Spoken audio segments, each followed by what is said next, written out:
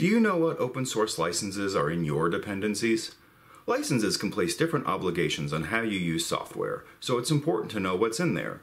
In this video, you'll learn how GUAC can help you when you find yourself in this conversation. Bengineer, do we know what licenses our dependencies use? Of course. We know what our dependencies are and what licenses they use. And do they always accurately represent those licenses? Let me get back to you on that. GUAC enriches your SBOMs with content from reliable sources like Clearly Defined, a database of license information curated by experts.